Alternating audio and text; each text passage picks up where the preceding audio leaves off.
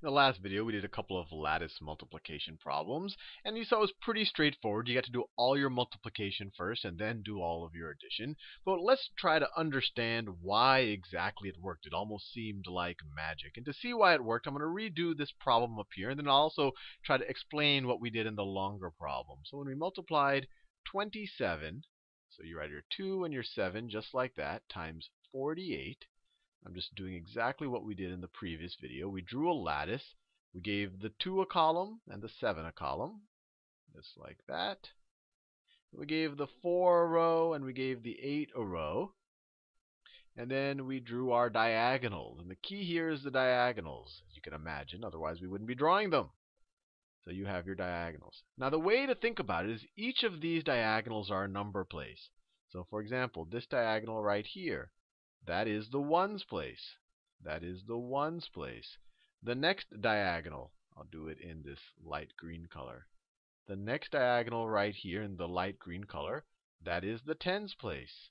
Now the next diagonal to the left or above that, depending on how you want to view it, I'll do it in this little pink color right here. You could guess that's going to be the hundreds place.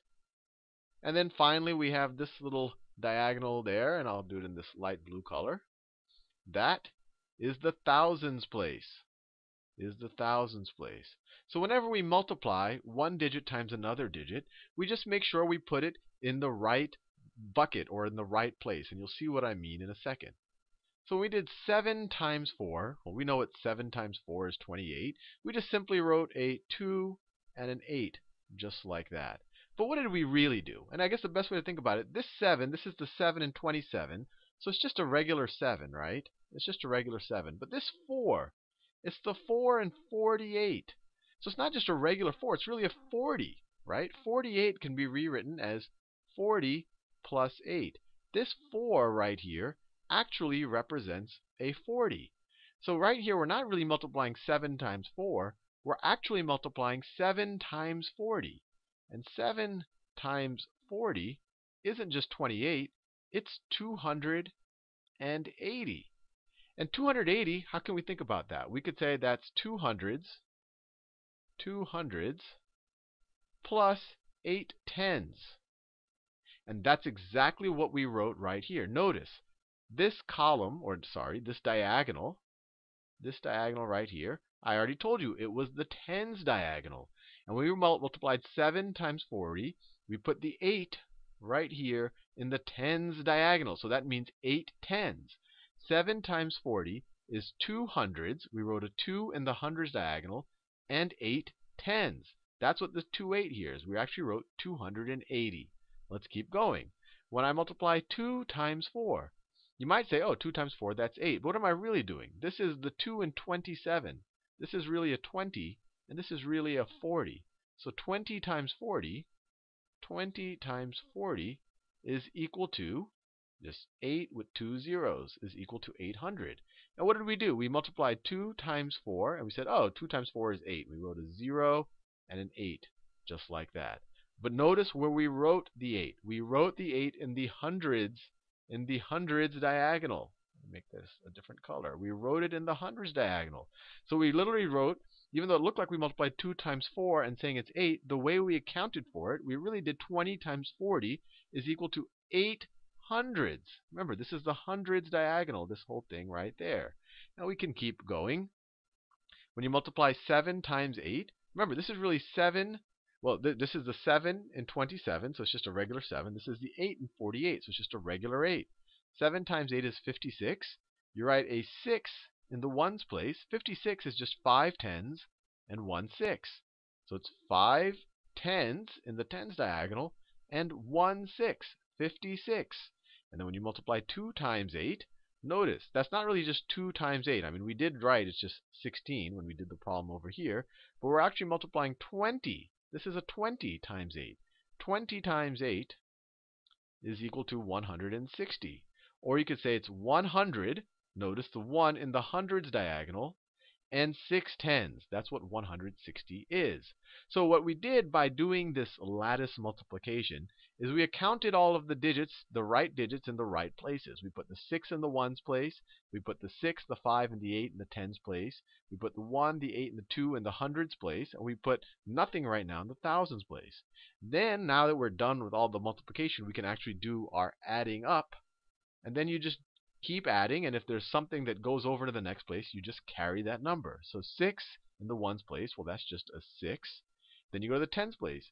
8 plus 5 plus 6 is what? 8 plus 5 is 13, plus 6 is 19. But notice, we're in the tens place. It's 19 tens. Or we could say it's 9 tens and 100. And we carry the 1 up here, if you can see it, into the hundreds place. Then we add up all the hundreds. This is 100 plus 200 plus 800 plus 100. Or, what is this? 1200. So you write 2 in the hundreds place. 1200 is the same thing as 2 hundreds plus 1000. And now you only have 1000 in your thousands diagonal. And so you write that 1 right there. And that's exactly how we did it. And the same reasoning applies to the more complex problem.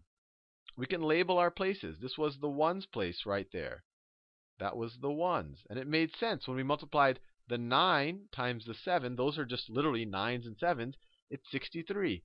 6 tens and 3 ones. This right here is the tens diagonal. Then we got 6 tens and 3 ones.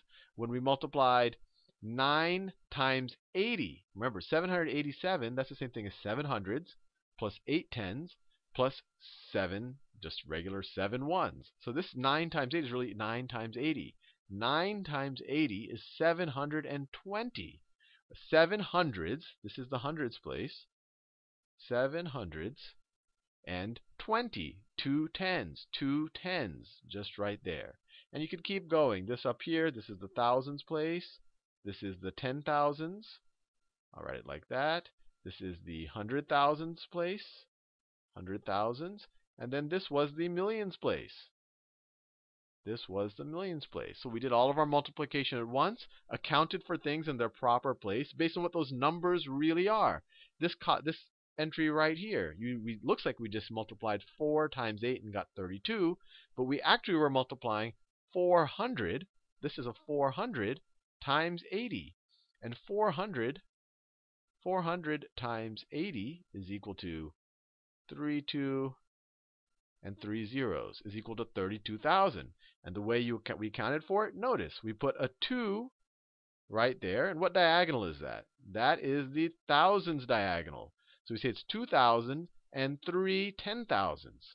So 3 10,000s and 2,000s, that's 32,000. So hopefully that gives you an understanding. I mean, it's fun to maybe do some lattice multiplication and get practice, but sometimes it looks like this bizarre magical thing. But hopefully from this video you understand that all it is just a different way of keeping track of where the ones, tens, and hundreds place are, with the advantage that it's kind of nice and compartmentalized, doesn't take up a lot of space, and it allows you to do all your multiplication at once and then switch your brain into addition and carrying mode.